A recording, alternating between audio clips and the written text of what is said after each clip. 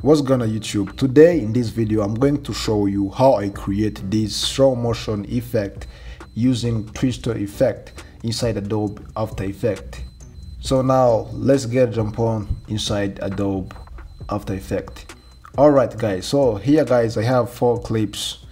Here I have 4 clips with each clip has maybe like 2 seconds or 2 or 3 seconds. Okay, so those are 4 clips I'm going to use, and then come here and then double click on this icon. Okay, double click for each layer. Okay, and then just come back on this first clip. You have to click here on it and then just move this blue line here and then right click. First I'm going to make pre-compose. You have to do pre-compose for all clip guys, and you have to choose this move all attribute, and you have to enable this adjustment composition.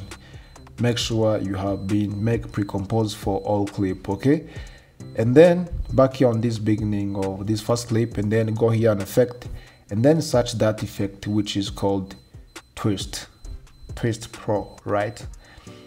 And then yeah, Twixtor Pro, this one, just drag this one, then drop it here on this clip, and then come back here on these effect settings. You have to add keyframe for this speed guys. You have to make sure this blue line is in the beginning of this clip. Let me add like 140, and then let me come back here on the middle of this clip and let me add 40, just 40, and then go back at the end of your clip, right?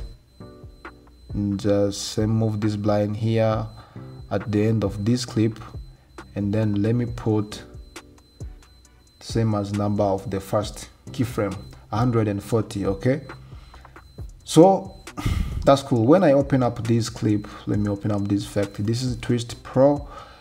When you open up this output control, you see where my keyframe is. So now guys, my clip has 3 keyframes. Okay, the beginning, the middle one, and the last one. Okay, and then you can click U on your keyboard. You see already the speed keyframe.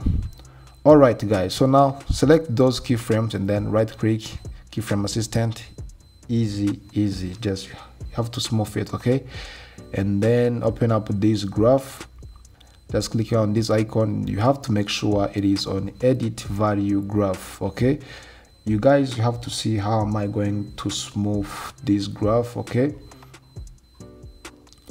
you know, this is the last point at the end, and this is the middle one, and you have to smooth it well guys, as possible as you can. Okay,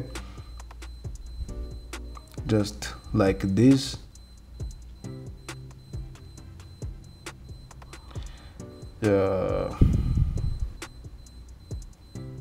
Maybe this is cool. Okay, so guys, when you're done to smooth this 3 keyframe with using this graph, and then let me back here on these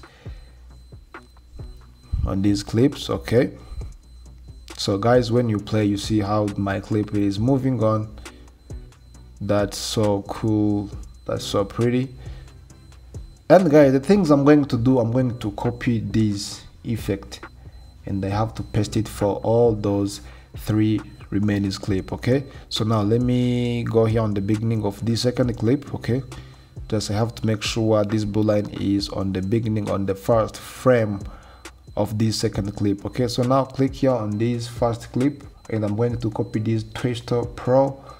Ctrl+C on your keyboard, and then you have to click Ctrl+V to paste these settings on this second video layer. Okay guys, you have to press U, and then you see if there is the keyframe is already getting, and then let's jump on the third clip again, then just click Ctrl+V because I have already copied these settings. And then let me go on the last clip one, then you have to paste it. Right guys, that's a very simple trick guys. And then when you're done, so now it is time to see the final result. Let's see how it is.